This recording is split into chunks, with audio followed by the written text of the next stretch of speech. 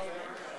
Well, I was going to say, in the legislative calendar, 4 days in week 8 in week 9 is a plenty long time. We'll see what they do, see what goes back and forth, and take it from there. Okay, so you're not willing to say it. You're not willing to accept the fact that they're saying there's no time left. Listen, people make all sorts of comments at the end of week 9. People get fatigued. I think they'll have to deal with it as they see fit. Do you think the gambling issue will remain unresolved until the larger issue of the budget comes into better focus? Well, I haven't had really any direct involvement in the discussions back and forth between the chambers, but I know Chair Galvano has been working very hard at that, and I think that, again, probably those issues will be worked on even as we speak, and perhaps simultaneously.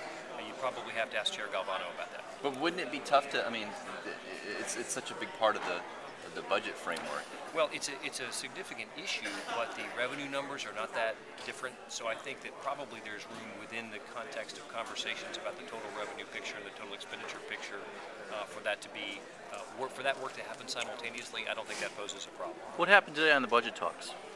I know that both the Speaker's office and the Senate President's office have been talking really since Thursday. It's been at their level since last week, and so I know they're still communicating. And I've got a ton of confidence in Speaker Creedle and President Atwater that they'll get the job done. So you've been not directly involved since then? Yeah, really since last Thursday, all of the communications have been at the level between Speaker Creedle and between President Atwater. So I know that they're working on that now, and like I said, those two men are the leaders of our respective chambers. I've got a lot of confidence in that. Senator Alexander said that they thought they had some agreement on allocations last Friday, but that was then put off, sent off track.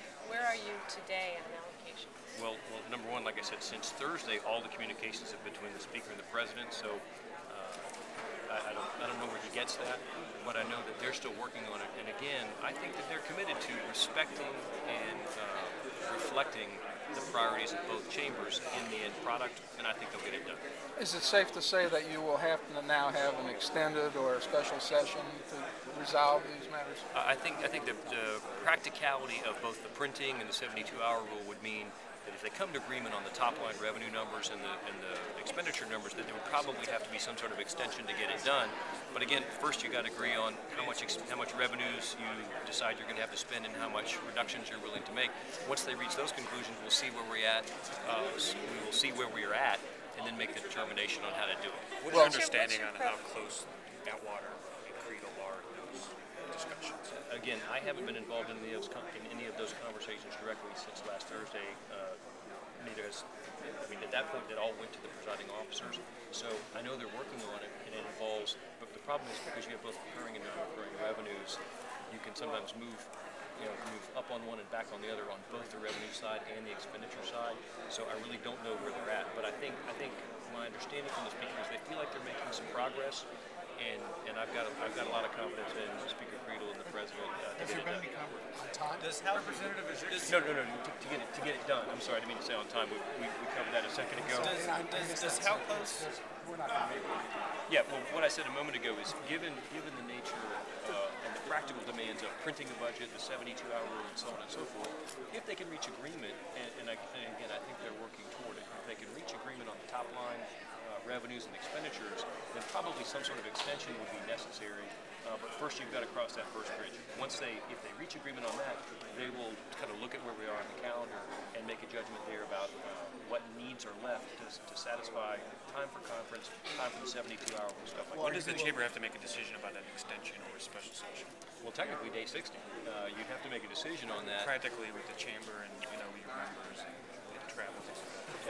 Again, it's technically day 60, and I think that both of them will probably reach a conclusion on that at some point, and I have confidence that both those men understand the priorities of the chamber, the realities of the calendar, and they're working to get it done. What is the question of extension or other issues are going to get bumped into? One more. If this does get extended, what is the likelihood that you're going to see other issues bumped into? And the Sunrail supporters already are talking about getting that added to whatever extended time frame. You'd have to ask the Speaker and the President.